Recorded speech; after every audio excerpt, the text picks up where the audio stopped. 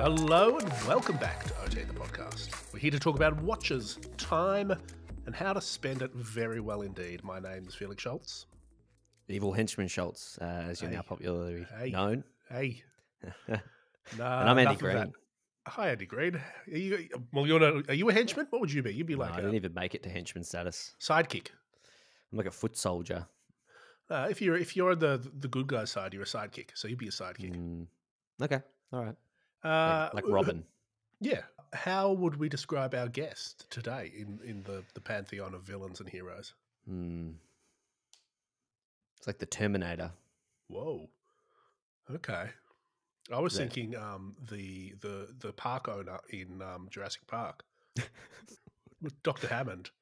Mad scientist? James Dowling, aka Mister Rolex. Yeah. Look, I mean, if anyone could bring dinosaurs back from the dead, I think it'd be James Dowling. He'd have the abilities and the skills. I haven't seen evidence to the contrary. Have they been in the same room? Haven't you?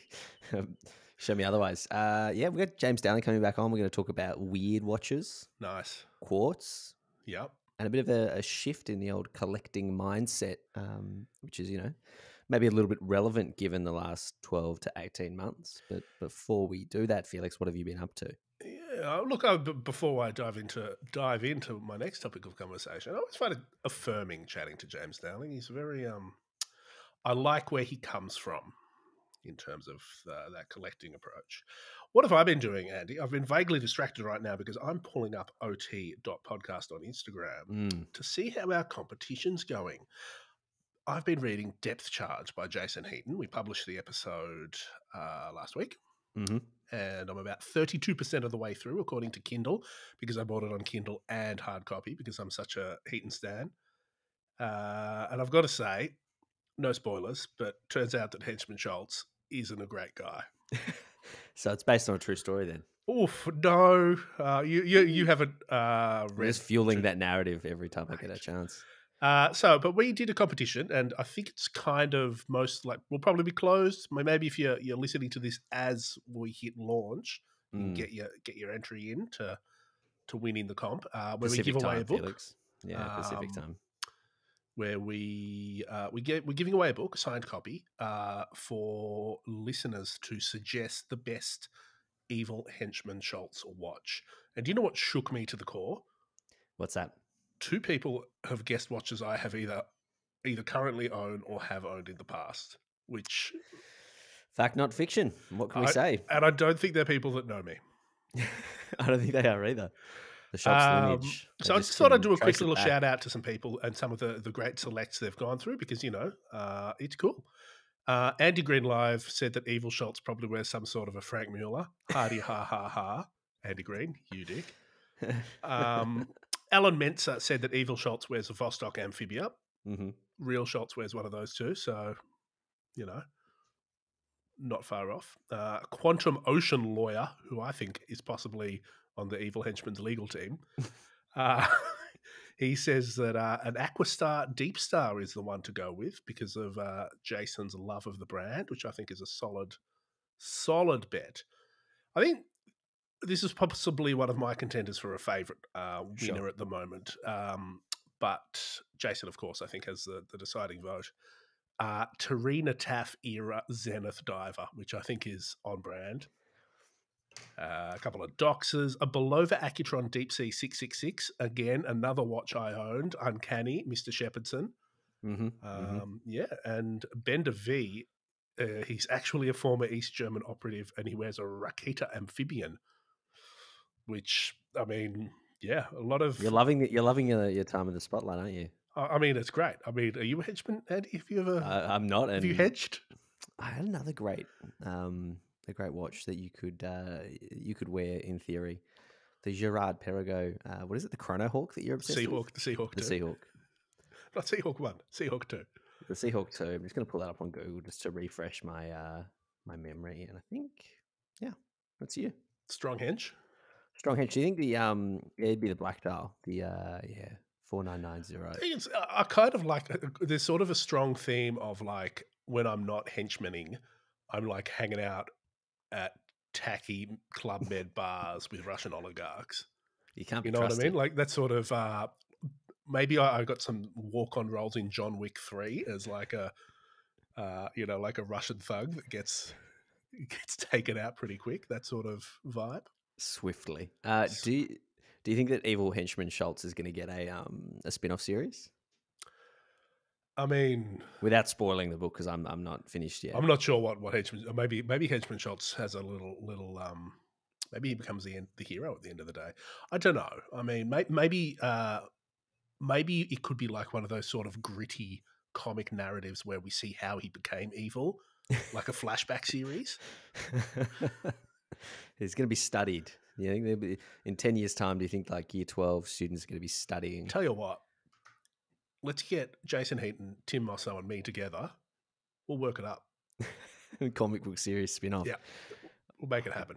Goodness me. All right. Well, I think what we should do before we talk to Mr. Rolex, James Dowling, is talk about our hands-on experience with the new Rolexes, because we did an episode all about the new Rolexes and new Tudors, and that was before we saw them. And then about probably 2 weeks ago, we had the opportunity to go in, see the guys from Rolex here in Melbourne, and See see some watches. 98% of the new watches. There was a couple of sort of non-catalog models that we didn't get to see, but for the most part, I think we saw everything. The Certainly everything core, that mattered. like we didn't see every dial of the new palm motif, for example. No, unfortunately we didn't, but we did see the green palm motif. But And I mean, the silver and gold one, I think they had there too. Yep. Working through the big ones though, I think the new Explorer, 36 mil was awesome hands-on. Very one thing I that stood out to me on that watch was sort of the clasp and the taper that they've sort of worked into that watch, and just how sort of fine it was. But I'm a big fan. What did you think of the two-tone? Can I come at you with a really controversial hot take? Yep. I was really disappointed with the new Explorers. Even the two-tone? You know why? Why? Didn't fit on my bloody meat hooks, did they? Yeah, I mean, this is an interesting thing, because I have the 36 OP, and like I don't have big wrists, but I take, I think, one link out, which concerns me because you'd need to add in 3 or 4, and I don't know how. Whereas other sport, like professional models, it could be 3 links out. So there is they're saving money on the links used and the bracelets, and they're, first of all, that means they're not designed to be longer. So if you do add links in, it's going to kind of mess with things. But yeah, you're in a position where you probably can't wear one. Yeah, so my take on that is typically on my wrist, I've got a larger wrist than average, I think.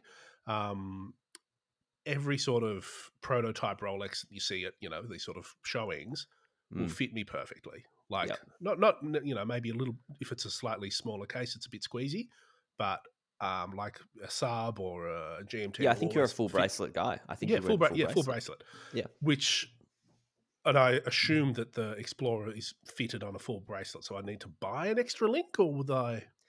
I don't understand. I don't know. I guess you would have to ask them to supply some extra links.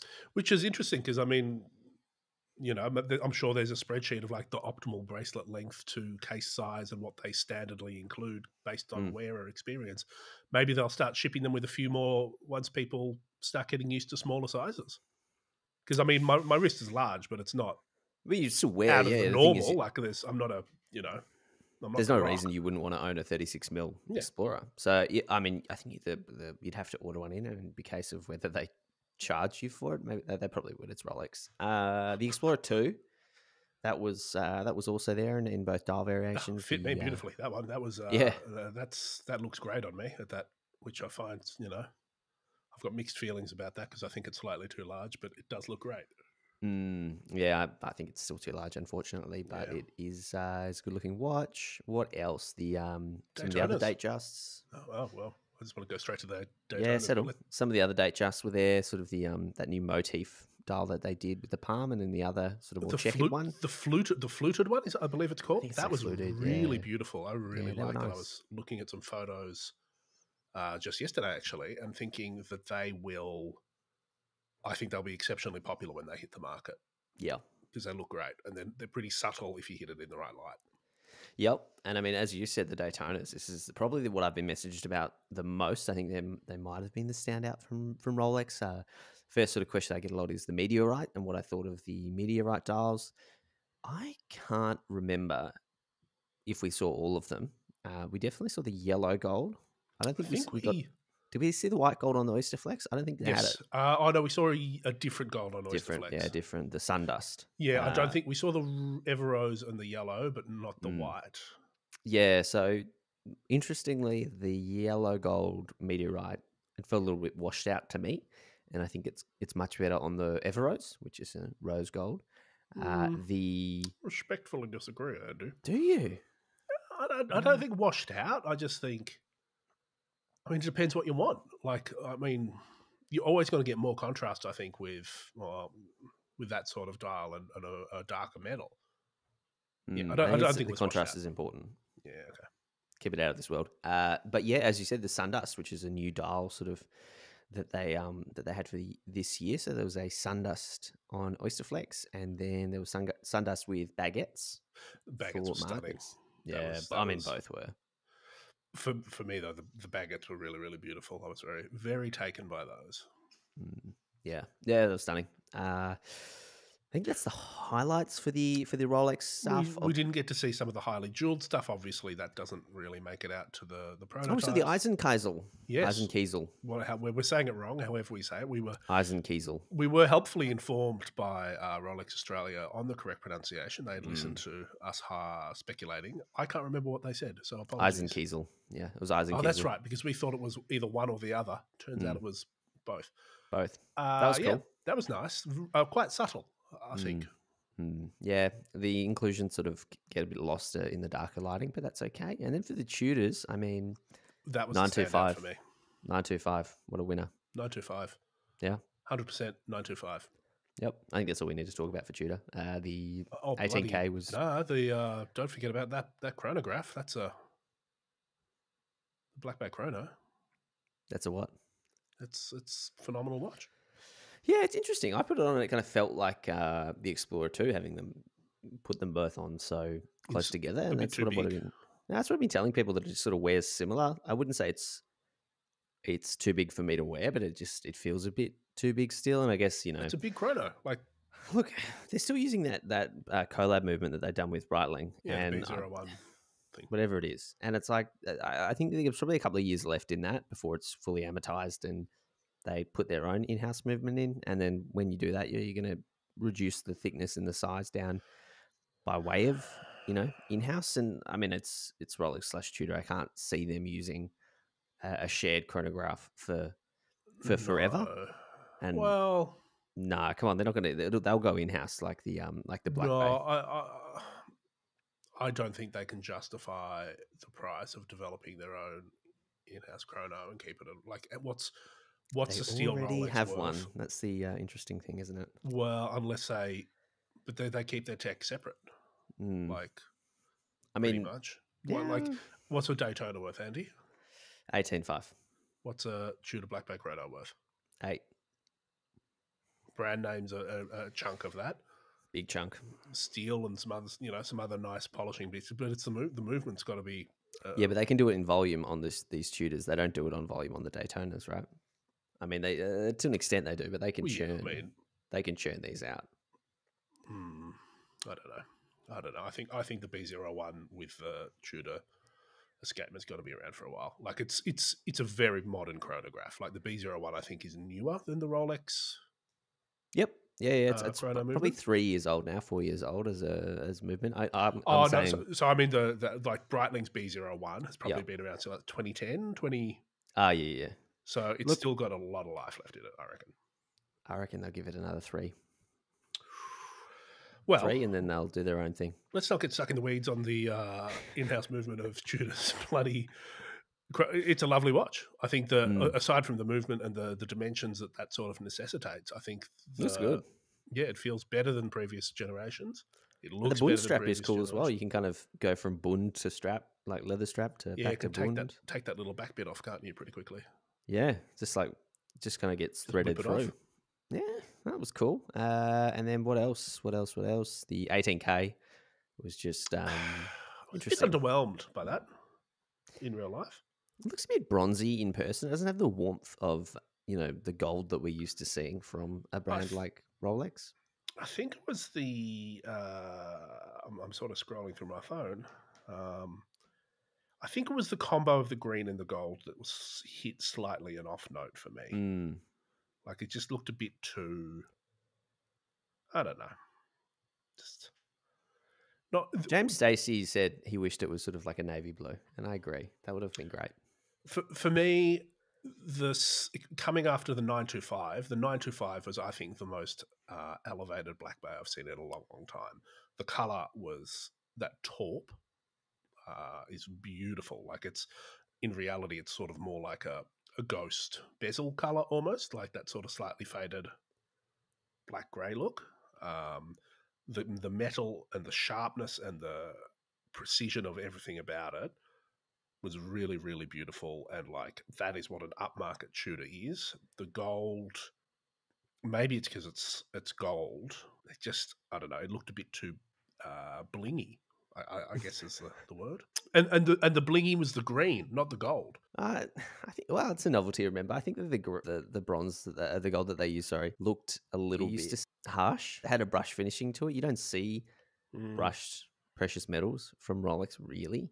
You see like slight grains on something like a white gold Submariner or GMT Master, but they still retain sort of like a polish. Whereas this had more of a finishing that you would see on steel, which to me was contradicted what it was actually made from. And it was and it's clear they're putting a line between sort of what you would think of gold and what this was. Like it wasn't just the same gold that a Rolex is made from. It didn't feel like that. And I guess maybe that's what I was expecting it to be, was to kind of be like, oh, they've just like cased it in the same sort of, glowing, lovely yellow gold or, ever rose that they have for a Rolex. I didn't hate the green. It's just novelty-ish, Yeah, I think compared to the silver, it didn't wow me. God, I'm sounding like a judge on a reality show. It just lacks the wow Simon factor. Cowell. Yeah. I mean, they're not even. It's not even watches that you should really compare to each other than what the silver and the gold version of exactly the same watch. Well, not really, because it's the price point. I mean, the remarkable thing about the silver is that it's not much more than a stainless steel. So, I mean, silver's not that exy. It's a lot more expensive than stainless steel, though. Yeah, that's interesting. Anything else from Tudor that we need to cover off? Oh, the silver dialed the Black Bays without the diving bezel. They were quite nice. Yeah, they were very industrial, weren't they? It's just a nice watch, Andy. If you want just one good watch with a silver dial, can't go wrong. Yeah, I'd wear one. Yeah. All right, time for a quick break. We'll be back to talk to Mr. Rolex. Today's episode of OT the Podcast is brought to you by Watchbox. Watchbox is the world's leading platform for the buying, selling, and trading of pre-owned luxury watches, fueled by technology, innovation, and unmatched global experience in the high-end watch market. Hey, Felix, did you know that Watchbox own every watch that they sell? Nice. Yeah, it means they're not really a marketplace per se, and it means that they can implement universal standards across their global presence.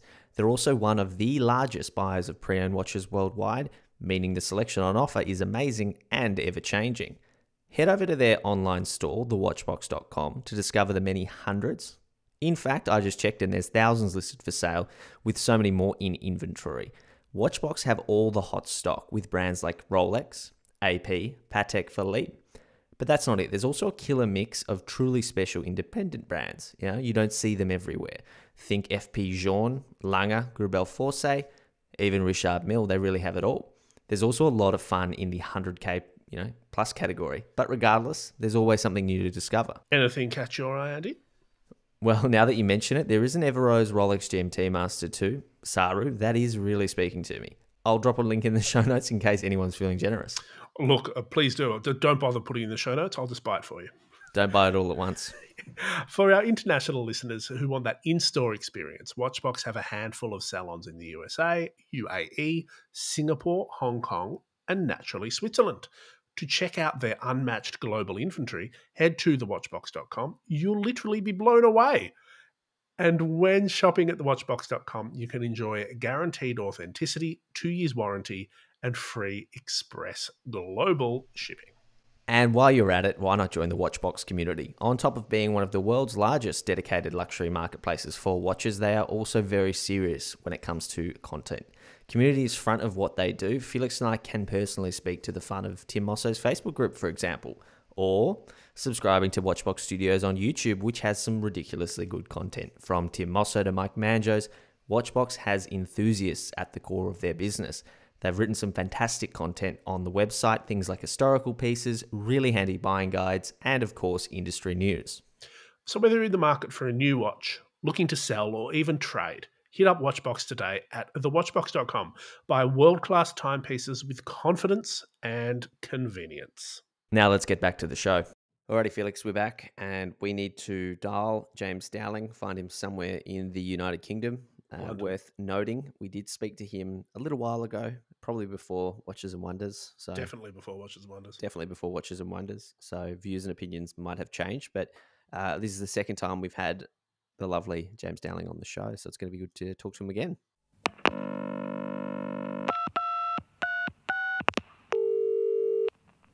Andy, I'm very excited today. We have back one of our alum, James Dowling. James Dowling, author, dealer, collector, and connoisseur. He's considered by many to be one of the world's leading authorities on Geneva's Green Giant. They don't call him Mister Rolex for nothing. He was one of our first guests last year, and people couldn't get enough of what he had to say. So we did what we had to do and asked him back for round 2. Welcome back to OT, the podcast, James Dowling. Welcome. It's good to be back. Good to have you back. Yeah. Good. Let's just keep congratulating each other all for an hour or so, and then we can go off somewhere and do some real work. Yeah. Nice. Now, 2 questions, James, before we get, I think Andy's got some burning questions about your collecting habits. First question, what has been your Watch World highlight since last time we spoke? My continued ability to wake up every morning free of COVID. Okay, that's pretty good, especially where you guys are in the, in the thick of it over there. Shit is the word. Yeah. I shouldn't laugh, but perhaps my next question might be related to my previous. What are you looking forward to this year, in watches or in life? I'm looking forward to getting out. These are strange times. I have this feeling that I have a background as an archaeologist, and one of the things that when you're dealing with historians is that historians will deal with the Persian Empire or the Roman Empire. Mm-hmm. Then as time moves forward, you get people who deal with the Dark Ages, the 5th, 6th, 7th centuries. Then you deal with people who deal with the 11th century, the Norman invasion and things of that nature. People deal with shorter and shorter periods. And I've got this feeling that in the future, it may be 50 years from now, at a historians conference, people will be saying, what's your area of study? And they'll say, oh, I'm 2020. And somebody else will say, yeah, me too. What particular period? And they'll say, February 1st to the 3rd. Yep. Because there's so much shit going on that it becomes almost impossible. You know, they say that either Michelangelo or Isaac Newton was the last person in the world to know everything. Now, obviously, nobody can know everything, but now, to be an expert, you have to focus on such a tiny area because there's just so much bloody information out there. And in the last year, so much has happened. And I'm not just talking about watches. I'm talking about the things that I would usually say the things that surround us. But for most of us, what surrounded us has been our own homes. So these have been weird times, and they've been weird times in watches too, because I think that what's happened in the world has tended to concentrate the minds of people in the last year or so. People have had a lot more time to sit around and browse the internet, and so we now have about 250% more experts than we had at the beginning of 2020. And for a lot of countries, a lot of people have been furloughed, which meant they've been sat at home behind their laptops, but they're still being paid. But they're not spending money on going on holiday, going to restaurants, buying a new car, or what else. So people have had money, and people have actually been buying watches online more than they were previously. And this has had the weird effect of making watch prices rise even faster than they stupidly were even before this. So Really interesting it's point. yeah. I'm not sure if it's true or not, but I love making this shit up just so it makes me sound like I know what I'm talking about. No, I agree. It's been really interesting. I mean, you kind of look at the prices of those pieces that everyone kind of 16, 18 months ago was saying, this is peaked, this is peaked. Surely this can't go any higher.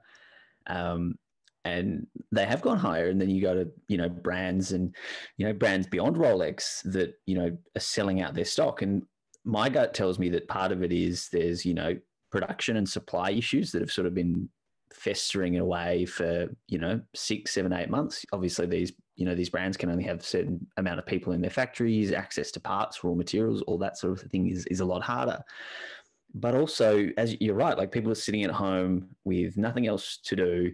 They're not spending their money on a big holiday or a couple of big holidays. Maybe they've put off buying a new car or upgrading a car, and they're really like leaning into their hobbies. Do you think that this trend will continue with sort of the greater, I guess, wider pandemic? One of the things I've learned through being really old and so having lived through lots of crap is that never, ever, ever guess what's going to happen in the future, because you've got a 50% chance of being wrong. Like you, I thought lots of stuff had peaked.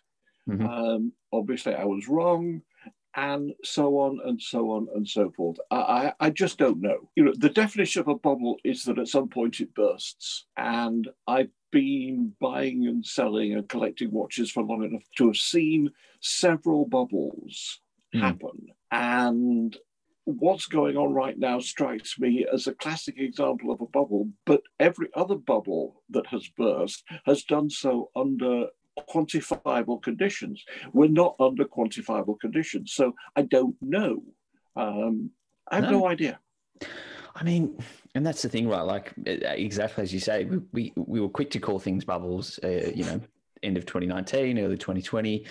If I think about the 5711, and again, what's really interesting is like these can't go any higher, and then what happens? Patek discontinue that specific reference, and it keeps going higher.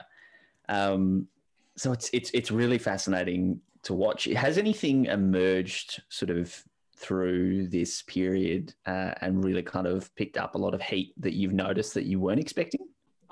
What I have noticed is that watches which I consider to be fringe players have become in the market. I'm not sure about... See, could I ramble on for 5 minutes? Go for it. All right. Okay, there's an old story about, I don't know if you know about Portuguese sardines. Not. There are regular sardines, but in Portugal, there's a history of catching them and canning them and and labeling them with a vintage. And over the years, people have begun to collect these, and they're not as valuable as port or really fine wines, but there is some investment value in them. And one day, a guy who was very wealthy was talking to another one of his very wealthy friends, and his friend said, "Oh yeah, well, I bought a couple of cases of the 1994 Portuguese sardines. I mean, they're proved to be a very good investment for other friends of mine, and so I'm laying them down. I'm putting them in my cellar next to my Chateauneuf de Pape, and we'll see how we do with that." So the guy thinks, and in a weird moment, when he had nothing else to do and was trapped in his house, he ordered a few cases of Portuguese sardines from different vintages, laid them down in his cellar, forgot all about it, really. Then a couple of years later, his wife goes off on holiday with some of her girlfriends, and one evening as he's watching television, he realizes that he's forgotten to order any food, and so there's nothing in the house to eat. So he thinks, got the sardines. So he gets himself a slice of bread, toasts the bread, goes down to the cellar, opens up the box, takes out a can, opens the can, spreads the sardines on the thing, has a bite, spits it out, tastes like shit. So he calls his friend up and said, "These fucking sardines you told me about, I bought like 10 cases of them. I just opened one and ate it. It's fucking awful." And his friend said, "You idiot. Those aren't for eating, those are for investing." and that's something that I wonder right now about some of the brands that I see the market's exploding, like Richard Mille and Francois Paul Jeune. Is the sudden rise in the value of these watches a result of people realizing that there needs to be something other than Royal Oaks and Nautiluses and Patek Perpetuals to invest in? And so are these watches being bought by end users, or are they being bought by dealer, speculator, investors? Well, I mean, one follows the other, and I think there's a bit of emperor's new clothes syndrome when you look at your early, when everyone's telling you your early Roger Dubuis, the best thing since, sardines on toast, then it becomes that. Does it make a difference in the end, or is there an objective quality to these things, or is it all just hype and speculation and, arbitrage? Yeah, I keep thinking about Elon Musk and Bitcoins. Go on. Well, you know what happened in the last few days. Yeah. So I'm just wondering if that is a good analogy. I posted a picture of a 50 7-Eleven this morning to Instagram, and I actually did the caption waiting for Elon Musk just to tweet 5711 to see what happens. Yeah. You imagine? Yes, nobody's actually. Does anybody know what watch he wears? I think I've read about it somewhere. He's got a Tag Heuer did a SpaceX limited edition. They did, yes. I don't know if he wears one, but they did a really, really early one, like 10 years ago or something. So maybe he wears one of them. I must have missed it because they do one every 48 hours. So a SpaceX launch or a Tag Heuer limited edition? I'll let you make up your own mind. True. Now, we've sort of been talking about some of the fringe watches, and I think you've called out Richard Mille, FP Jean. Are there any other sort of fringe players at the moment, to your mind? Well, I mean, I was just talking about how things are happening in the market, and I see them as comparatively new entrants into what is now the first division of watchmaking. Certainly in the way the market sees them. I'm not talking about horological quality, because that's A, indefinable, and B, a very personal choice. Mm-hmm. I think that those two brands are the only two brands I know of that in the last year have really arrived, because not only are they brands which are owned by their eponymous maker, but they produce enough to be significant players and for there to be an active market in the final product. Mm-hmm.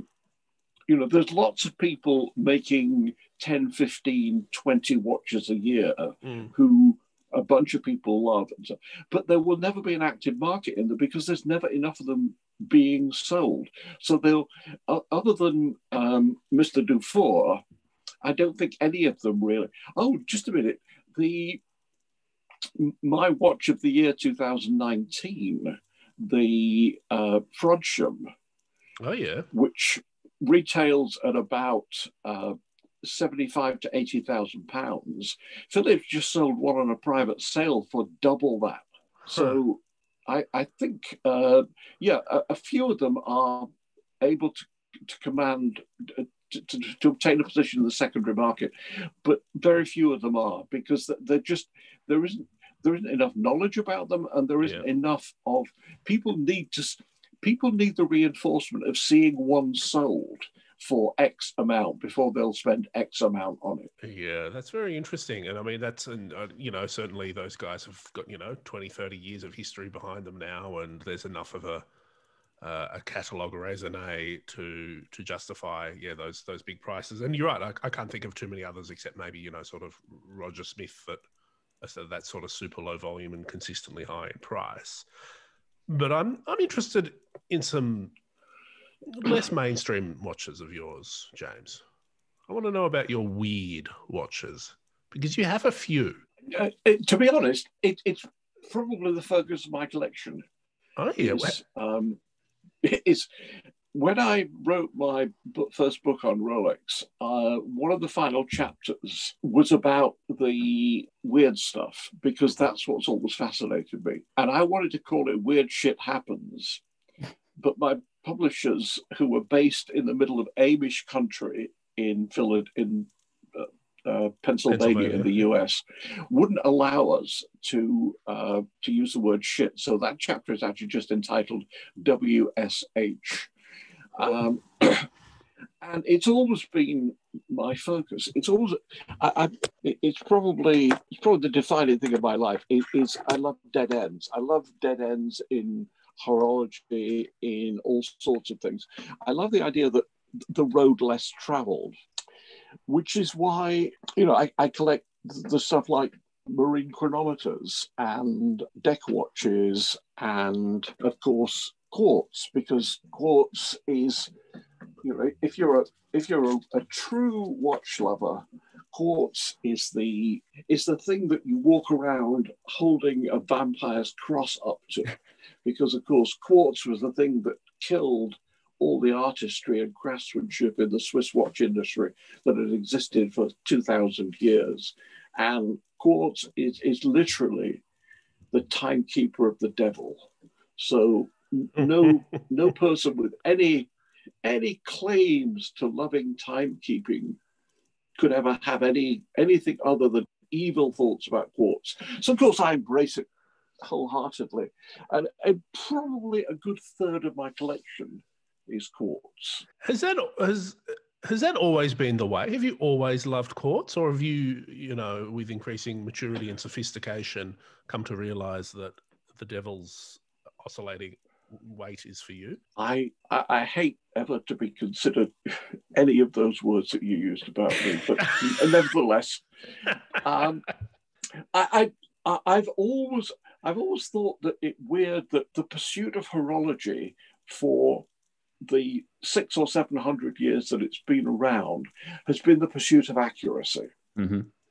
And when something comes along which has sublime accuracy, the proponents, these sudden seekers after accuracy, suddenly disavow it, which strikes me as the word hypocrite comes to mind.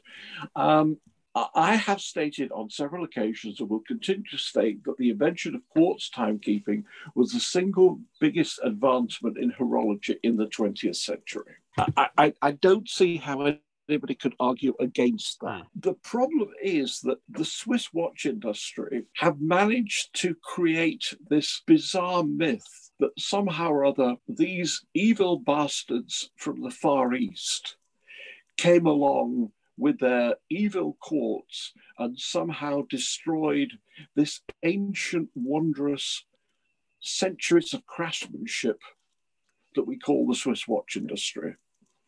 There is something that the Swiss have labeled the quartz crisis, and that somehow or other they were the poor victims of something that happened completely and beyond their control.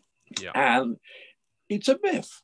It's a self-serving myth which allows them to get away with the fact that they screwed it up, and they screwed it up big time. Now, I want to ask you about two specific watches, and it works out quite nicely, because they're two odd ones that you have. They're both quartz. One's Japanese and one's Swiss. The first one, you've got a manually wound quartz watch. Yes, sir. Tell us about the caliber 8 Tango from Seiko. Like I said, I love dead ends. In the mid-80s, long before Greta Thunberg was born, somebody at Seiko was actually thinking about the environment. Because I don't know if anybody remembers, but the early quartz watches, early electric watches, were all powered by batteries that used mercury. And the disposal of these mercury batteries was beginning to have very serious environmental side effects. Mm-hmm. And so somebody at Seiko came up with the idea of a batteryless quartz watch. And so what the watch has is a tiny generator and a equally tiny accumulator. and you wind the watch for 3 minutes, and that gives you enough power to run the watch for about 48 hours. Each day you have to wind the watch for about 2 minutes to keep it running. And until you have wound a watch for 2 minutes, you have no idea how long 120 seconds can be. I mean, the first time I had to wind this thing from scratch, it felt longer than my first marriage. It's just an interminable length of time. It's a stunning looking little watch. And I think it's great. And it's right here on my desk right now. It was a gift from my Japanese publisher. I'd seen pictures of it and I'd heard about it, but I'd never actually seen it. And when... You're going to wind it for 2 minutes, are you? No, I'm not. I'm sitting here looking at it with its... So what finally sort of put the pin on it? Like, was it the fact that no one could wind a watch for 2 minutes, or did battery technology get better? What made it obsolete? What made it obsolete? Well, very simple, is that nobody bought the bloody because essentially it was the answer to a question that nobody was asking at that time. But what was crucial about the watch was that the watch was then developed into what Seiko then labeled AGS, Automatic Generating System. They simply added a rotor to it rather than hand winding. And that's the kinetic? Well, no, first it was AGS, then they developed it further and it became kinetic. And then really the final stop on that road is spring drive. So although this watch in itself was a dead end, in fact, it was the first step on a different path that ended up with one of the most interesting, with what I would consider the only hybrid watch of the 20th century. Fascinating. Now, that's it for Japan for now. We're going to come back there. But I want to jet back to Switzerland on the Concorde and ask about another dead-end quartz watch. I understand you have a Quartz Perpetual calendar from Rolex that may or may not be a prototype. Tell us what that is and how did you find it? It's a prototype. It was one of a series. In the late 80s, Rolex decided that the 5035, 5055 series of oyster quartz movements were doing well enough that maybe they should progress this technology onwards. Mm-hmm. And they developed a movement which was completely unlike the 5035 series.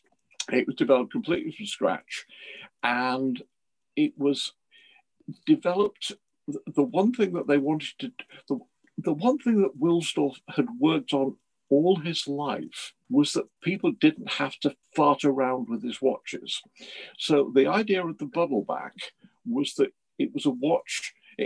If you look at early bubble backs, you'll see how tiny the winding crown is, because his whole idea was that because this watch was A, a chronometer, and B, automatic, and at that time didn't have a calendar, you never really needed to set it. Mm-hmm. You would wear it for a month or so and never have to touch it. And that was always his thing. That was why he went to having quick set and so on, so that you needed to fart around with your watch as little as possible.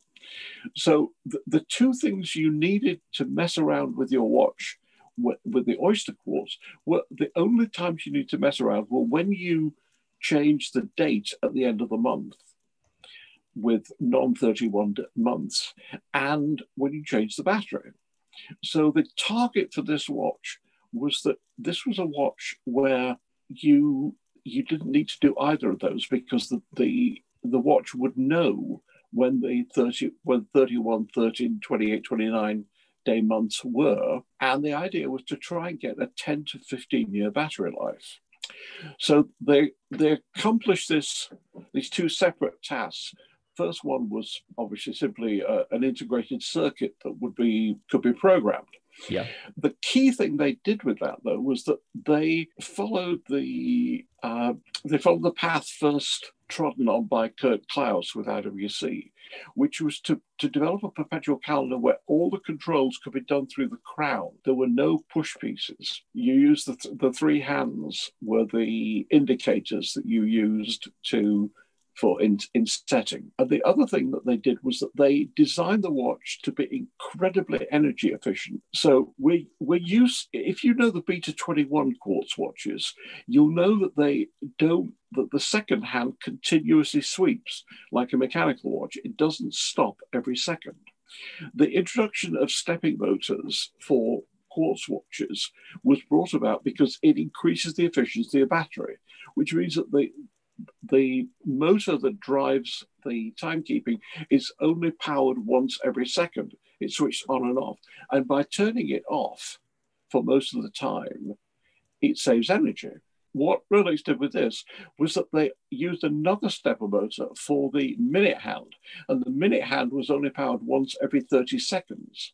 So you saw discrete half-minute jumps on the minute hand when the second hand hit the 30 or the 60. They also used the biggest battery possible. The battery didn't fit into the movement like most watches do. The battery filled the entire case back of the watch. And so I think that they managed to get something like 7 or 8 years out of a battery. They produced a bunch of prototypes. I've heard rumors that there were 20 or 21 of them. I'm not sure. Nobody knows, and nobody will ever know. These watches, they are out there. 2 of them have come up for sale, both at Antiquorum, over a period of about 15 years. The first one came up for sale about 12 or 15 years ago. And the day before the sale, Rolex got an injunction from a judge in Geneva halting the sale, saying the watch had been stolen. Amazing. When it went to trial, the judge asked Rolex, "Where's your police report?" And Rolex had to say, "Well, we never filed a police report, sorry. We didn't know it had been stolen." And then people who had worked in the R&D department came forward to say that it was commonplace for people in the R&D department to keep prototype watches because if they never went into production, nobody really gave a shit about them. So until now on that, go ahead. Really quickly. So, we're talking about a quartz perpetual calendar here by Rolex. Yeah. Peak of their technology. How did Rolex go from a brand, making quartz perpetual calendars to a brand that basically has no complications, beyond an annual calendar? And it's been that way for decades. Why don't they make complicated watches anymore? They never did make complicated watches. They never have. Essentially, you're asking, why don't Ferrari make a tractor? Porsche do. Porsche did. They don't anymore. They did. And when Porsche made a tractor, they did it out of desperation because nobody was buying their bloody cars. The simple truth is, do what you're good at and stick to it. Okay. All right. Well, then I have another weird watch in your collection that potentially is going to challenge that. But you're one of a very select group of people that actually own this watch and can attest to whether or not it's good. You have a Seiko Spacewalk, which is a watch Felix is absolutely obsessed with. He often tells me it's the coolest watch he thinks that they've ever made. I believe it was we talked about it in one of our very, very early episodes of OT, the podcast. I didn't even know it existed because it was that rare and probably released when I was 12. What's the deal there with that piece? It is a Seiko spring drive chronograph cased in a bullhead configuration rather than the conventional configuration. That's really all there is to it. It's a titanium case. There's nothing spectacular about it other than the high visibility styling, which is the thing that attracted me to it. But I no longer own it. What? You said you were going to give it to me. Yeah, boy, you weren't even born when I got rid of that watch. So, in all honesty, it struck me as I love the look of it. I like the 24-hour thing on it. But in all honesty, I was offered a very good deal on moving it on, and it was a nice watch, but it never struck me as being worth the money that I had invested in it and that I could get for it. Sure. That's fair. That's entirely fair. There's another thing I like And about I already owned one of the very first model spring drives that I got from Mr. Hattori, and the only thing that it had was the 24-hour hand and the chronograph, and I don't use chronographs that much. I'm not honestly a big chronograph fan. But the thing about chronographs is that they've always been sold on this sort of sporty, athletic, motor racing sort of appeal, and I want to watch the times. How long I've had my feet up on the settee, how long I've been reading this book. I'm not a sporty, athletic guy. Sure. So I don't want to watch that keeps reminding me how unsporty and unathletic I am. I have a wife for that. There's another thing that's funny that you should mention the sporty and unathletic part of it. The other side of the spacewalk story I like is how it was made. So it was, I think, essentially a private commission for a guy named Richard Garriott, who was one of the first. Well, There you go. This reminds me of the great George Bernard Shaw quote about when William Randolph Hearst invited him up to San Simeon for the weekend. And at the end of the weekend, Hearst drives him down to this private railway station so that Shaw can go back to San Francisco. And Shaw there's been sort of non-committal the whole weekend. So finally, Hearst turns to him and says, "So what do you think of my weekend cottage, Mr. Shaw?" And Shaw said, "Well, it's kind of like what God would have done if he'd had the money." And so the modern equivalent of William Randolph Hearst is somebody who invents video games. Yeah. You just have so much money, you go into space. You just find new things to do. Yeah. To me, it's not just conspicuous consumption. It's profligate consumption. So there's some of sort of our, I guess, highlights from your collection that are odd, unusual, uncommon, or sort of stupidly rare. What do you think is the most out there watch that you have owned or have owned? Somebody go through. Yeah, well, I'm riffling through my mental filing cabinet. The dead end watch, one of the watches that I've owned the longest and would find it difficult to part with is one of the very first automatics, the Harwood. And Harwood was pre-Rolex automatic. And the company really went bust in the late 20s, early 30s. And in the way that in the late 70s, 80s, people bought what I call ghost brands, companies that had a history but had ceased to exist. People like Breitling and things of that nature. People bought them and resurrected them. Well, what isn't well known is that somebody tried to resurrect Harwood in the 40s, which is, which strikes me as about the dumbest thing I've heard in all of horological history. Harwood was I don't know if you understand how they were structured. Harwood wanted to get away from having a crown on a watch because that's where all the dirt came in. Harwood himself was a watchmaker, so the watch was unable to be hand wound, so you had to shake the damn thing to get it going. But you set the hands by rotating a milled bezel and then putting it back into a set position. That obviously wasn't going to work any longer. So what they did, and also the little round watches, they wanted to do something different. So they made a square watch and you set the time on it by rotating the case back. It is literally the answer to the question that nobody ever asked. It utterly pointless. And so wonderful. Nice. Yeah, Amazing. A watch nobody's ever heard of, watch nobody cares about, a watch that probably never went to market, and it's one of my favorite little watches. Yeah, very cool. We've talked a bit about vintage watches. What we're curious to know is, of the current lineup from a guy who's big on collecting weird stuff. What are the weirdest watches or most interesting watches, or maybe watch brand out there at the moment that you find appealing Or unappealing. and therefore appealing? You two really have to take your show on the road somewhere. When they let us, we'll be there. 100%. Yeah.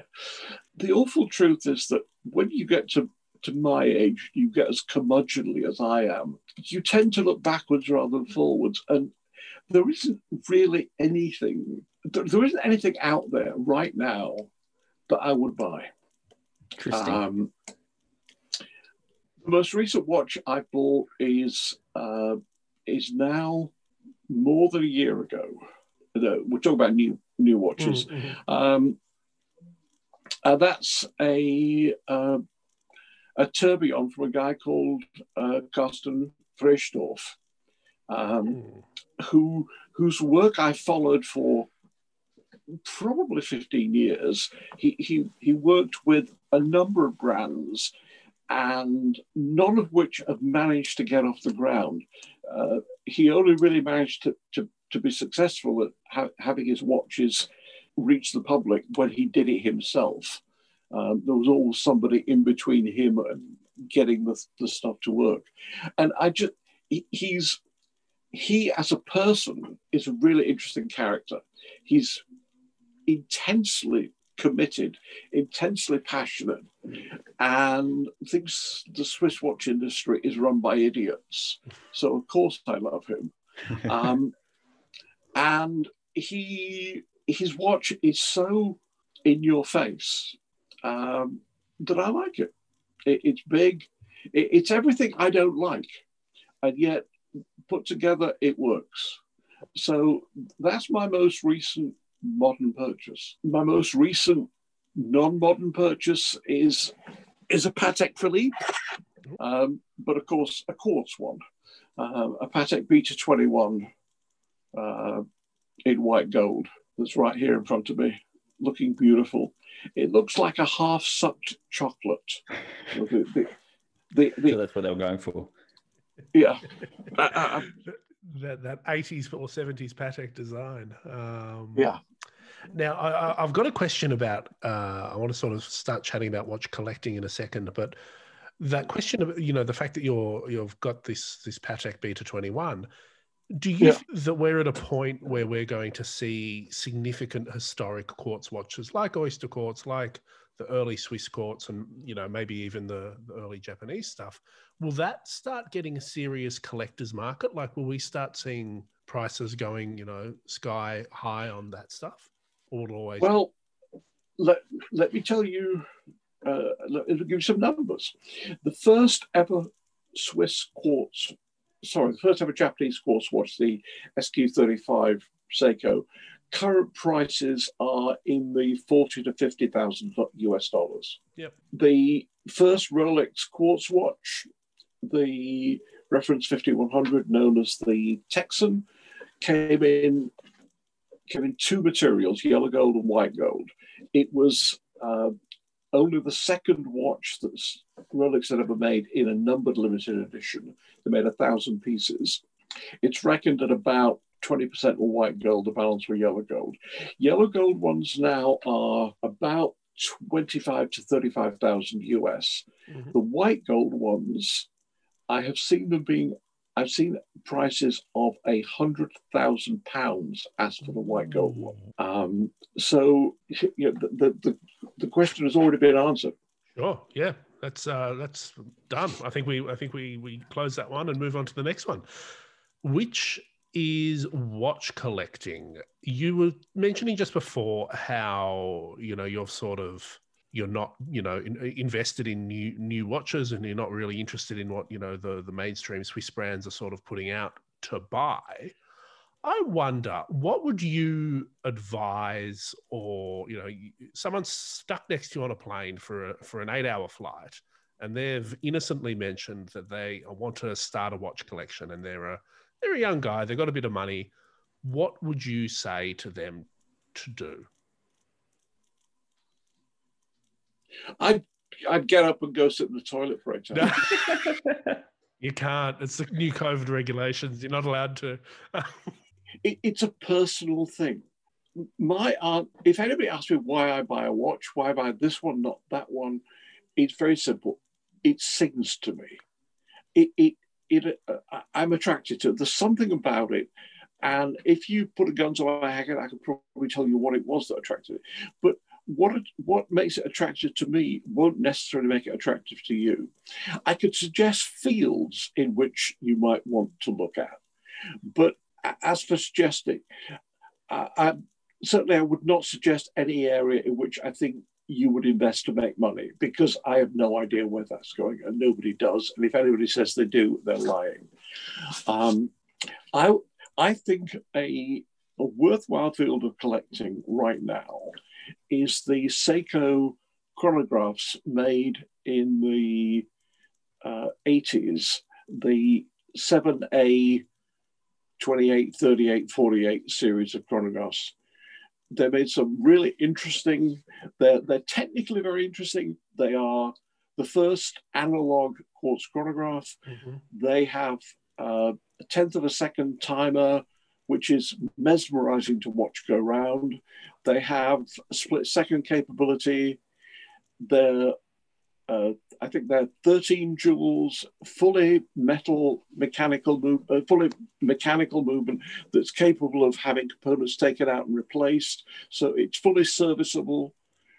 So it's a watch for the future. And they employed Giorgetto Giugiaro to design some of the watches for them. Some of those watches were featured in the movie Alien. It's got a lot of history going for it, and they made them for about 10 years. So, and there's a wide variety of watches in that range, and you can buy them for $250 US, some of them, and some of them for $4,000 US. So there's a whole plethora of watches in there to look at. I'd look at watches that were used for navigation, not just the Lindbergh, but any of the early German aviator style watches, things of that nature. Just buy what makes you happy. Buy and what you can afford. I'm really lucky. I got into buying watches when literally I could do it with the money in my pocket. Now the sweet spot for watches is, will my credit card company reject it or not? Entry-level watches are now almost four-figure watches. And that's the effective barrier. The one area I would advise everybody to collect: 70s weird watches. There was so much stuff. It was practically the death throes of the Swiss watch industry, of the small manufacturers. They were putting out jazzy-looking watches with checkerboard dials, and it was as if the Swiss watch industry discovered the color orange. The number of watches with orange on them at that period is amazing. You can still find stuff for under $500 if you look around. What worries me now is that the internet has made things so easy. You can find anything anywhere. What people will never experience, and now I'm really sounding like an old fart, is they'll never have the joy of the hunt that I had when I started collecting watches, going around flea markets, being there at 6 o'clock when things opened, so you can go through tins of old watches and pull out 2 out of the 50 that were in this old can. Now everything's on the internet. Now everything has 3 paragraphs of description. So you're not discovering anything. You're just Googling it. And that sense of discovery, that sense of almost buried treasure, is something I don't think that it's something I would miss if I was knowing what I had and what isn't there now. That's really good advice. And I guess part of that is those experiences that come along with it. And if we, you know, I remember the last time when you came on, you talked about, you know, all those Rolex bubble backs you bought, you know, back in like the 1990s when they were the hottest thing ever. And obviously, you know, the market on those burst, they were a bubble of bubble backs, if we will. Do you regret those experiences, or do you think that that's sort of part of the fun that you've had over those decades? I don't regret it in the slightest. I learned a tremendous amount from that. So people should encourage that, like sort of like the learning and kind of having fun with it. Yeah. One of the things about collecting anything, whether it's stamps, pretty swords, watches, whatever, is that if you do it with your own money, in essence, you are paying to learn. And you learn those lessons much sooner when it's your own money than when it's somebody else's experience. So I learned to recognize fake dials or reprinted dials because I bought one or two, and then when I tried to part exchange them for something else, somebody who knew more than me said, no, I'm not going to buy that because look. That's how I learned. Looking at somebody just showing to me on a screen or in a book wouldn't have the same effect because I wasn't as invested as I was when I suddenly realized, oh shit, I screwed up. Interesting. So, and I mean, I guess this is the other part of it, right? Like, say you're sitting next to someone on that flight and they say, oh, I want some advice, and you agree to go along with it. And then the next thing they do is turn their phone over and it's a picture of, I don't know, a steel Rolex sports model. What do you say to that person? I mean, you know, a lot of people in it are caught in the momentum and the chasing the hot watches. But what would you say to that person who's sort of not yet in the world of watches and they kind of pull that out? How what's the sell? How are you going to convince them to have fun with it and buy things that reflect their personality and what they actually like? This happens to me a lot. And people say, once they know that I'm into watches, and I ask a series of questions. And the questions I ask are you buying it for yourself? Or are you buying it for your peer group? Are you buying it for, is accuracy important? Do you want to be able to wear it only on certain occasions, or do you want to wear it all the time? Do you care what other people think when they see your watch? And here's the thing that I've discovered over the years. Nobody ever answers honestly. Interesting. Because everybody says, no, I don't care what people think. I'm buying it for myself. Yes, accuracy is really important. Yeah, I'd like to be able to wear it. So I tell everybody, okay, what you want to do is buy the Swatch model SW001, which is the black case with a white dial. That does everything you want. Everything you just told me that you want from a watch. What do they say to that? Oh, really? Oh, no. Nobody ever said, no, but I want to spend £10,000. The awful truth is that most people don't know what they want in a watch. Most people, when they start to collect watches, they do so because they either admire a person who wears that watch, or they see the watch on somebody's wrist or in an advert and think, I think I would like the lifestyle that implies. I don't think anybody decides to buy a watch from cold, their first major purchase, by thinking, yes, I want something that has the double lever escapement rather than the classic Earnshaw escapement.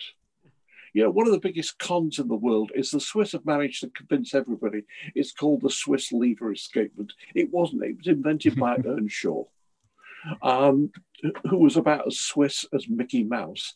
Buying a watch is not a rational decision. No. Why people collect watches, why people, most people don't collect watches. Here's the weird thing. You and I live in this weird world where watches are an important part of our lives. And we hang around the Swiss watch industry where it's the main part of their lives. It's almost the only part of their lives.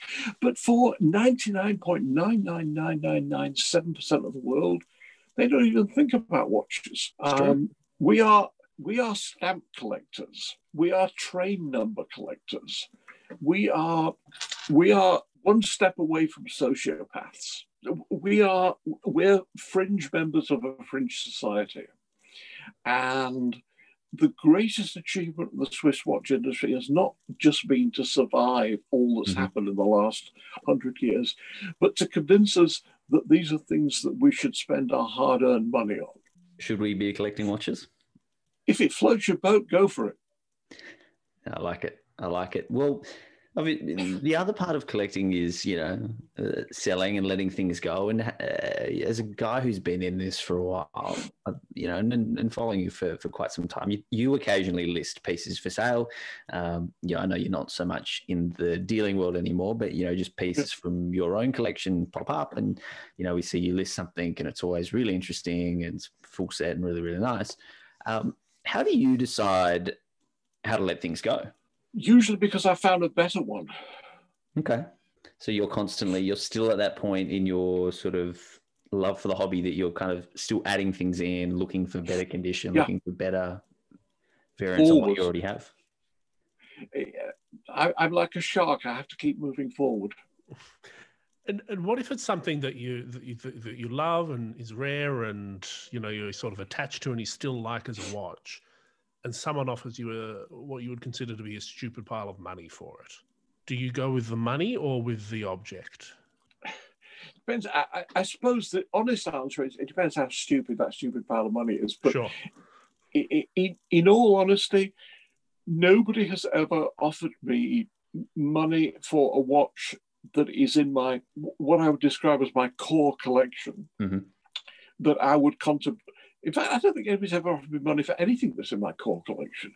It's all too weird. Yeah, it is. What won't you sell? I don't know. I've never been confronted with having to make that choice. All right. What's your favorite piece? Your most special piece in that core collection? That Harwood. Probably my white gold Beta 21 Rolex. And no amount of money could buy it off you? One day I will sell it, because one day I will sell all my watches. And when I sell it, I will sell my entire Beta 21 collection and I'll put the whole lot up for sale. I don't know if anybody has got as comprehensive a collection as I have. I mean, I've got, some of the really weird ones like a Bolivar. So yeah, at some point, everything will be sold, because I'm not going to have a Viking burial where they're all piled around me in a boat and set on fire and set out to sea. So what else is going to happen? I would, in all honesty, rather they were sold while I'm alive, and I can then decide what's done with the funds that are raised from them, than leave them for my wife to have to sell after I've moved on to the great watchmaker in the sky. So yeah, when you get to my age, you have to think about being dead. That's the reality of it, isn't it? It's yeah. So it's an exit strategy in a sense, which is quite interesting to think about, and I like how it adds some cohesion to what you've been doing, right? Like, as you kind of say, you're going to package up that Beta 21 collection, and it's going to be a whole thing. That's quite quite an interesting approach. So I want to ask you an even harder question than that. This is it's a hypothetical. You have a time machine and you have £5,000. What year are you going to, and what are you buying? 1995. 5,000 is not going to do it, mate. I'm sorry. You can go to the greyhounds first. You've got a form guide as well. Okay. In 1999, I was at a Sotheby's auction in New York City. And I talked about this on an Instagram post a while back. There were a page with 5 watches on it. There was a black dial 6238, sorry, which was estimated at $3,000. It didn't sell. There were 2 non-screw down Paul Newmans, one black, one white dial, and there were 2 screw down Daytonas, both white dials, one with one with the metal bezel, one with the plastic bezel. The Paul Newman sold for $8,750 each, and the non-Paul Newman sold for about half that, just over $4,000 a piece. That entire page was $20,000. Okay. That page is somewhere in the region of $600,000 now. Not a bad return. At that auction, I bought two steel bubble backs, which I paid $12,000 for the two watches. If I had them now, I'd be lucky to get half that. At that same auction was a Louis Cartier Patek Philippe World Time with a cloisonné world map in the middle. It hammered for $225,000. I think at the moment that's probably a $3 to $5 million watch, maybe more. Wow. So, you know, if you'd had a chunk of money at that time, it would have been possible to buy stuff. Even as late as recent as 15 years ago, there was a Cartier sale at Antiquorum where some phenomenal pieces came up and sold for sort of 10,000-15,000 US that are now worth 100,000. A lot of people don't realize just how recent this explosion in the value of the high-end pieces has been. It hasn't been gradual. It has been very recent. And it has been, a lot of it has happened since the 2008 crash, when essentially government started issuing free money. You could borrow money at, 1%. So people stopped putting their money in banks and people started putting their money in stuff. That's a very good perspective, and I think that's possibly the best. Well, it's a good answer to the sort of the time machine question, but it is one that sort of focuses on the money side of it, which is interesting, and I think it makes sense. Like if you can turn whatever that page worth of Rolexes is into a couple of houses, I think that's probably the smart thing to do. I've just sent you a picture actually on your Instagram, James. You have? Oh. Yeah, you don't check it out. Right. Don't check it out. Check it later, because in my hand I'm holding, and I think it's what you're referring to. Important watches, wristwatches, and clocks. Sotheby's, New York, October 1999. Yeah. There you go. I randomly, it's one of the few catalogs I have, and I refer to it often, looking at the madness of pricing over the last 20 years. Yeah. And I've got the price list of what they all hammered in for. It's a very depressing read. Yeah. But it really encapsulates what makes this hobby, obsession, or pastime great. But I think we should probably wrap it up here, Andy. What do you think? I think so. James has been very generous with his time. I imagine it's about time for another cup of tea or coffee. I think it's time for something stronger on our end. After this, I'm going to say gin. Well, your end as well. Yeah. Amazing. Thank you so much, James. It's been a real treasure having you, and we'll have to have you on next year. That long? Well, we don't want to wear out our Maybe we'll get you back when Rolex release some new models for 2021. Oof. Don't hold your breath. Thank you very much, gentlemen. As always, it's been fun. I just wish that the thing that I miss more than anything is I don't miss Basel and SIHH for all the watches. I miss it for the social aspect. I miss getting together with people who share the same passion and emotion and can take the piss out of the people presenting to us. Yeah, that's what I miss. And I'd like to see that back, please. All right, guys, have fun. Stay well. You too, mate. And there we go. James Dowling, as always, is a treat to have onto the podcast. He is a gentleman and a scholar and has a fascinating take on watches, Andy. Yeah.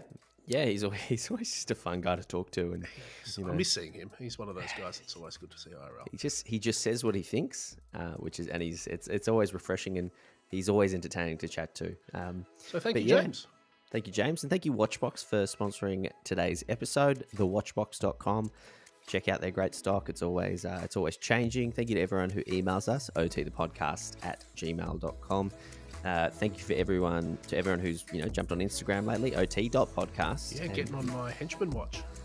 Getting quick. We'll do an announcement post when it closes, but there's some great answers on there as always. Nice, Felix. And if you like OT, do you know what you should do, Andy? You should review it. 5-star review. Yeah, 5 stars. Tell your friends, share it, Post it to Insta. Post it to your Facebook groups. Like and subscribe. Yeah, Facebook groups. Love that. Yeah. Anyway, see you next time. next week. Bye.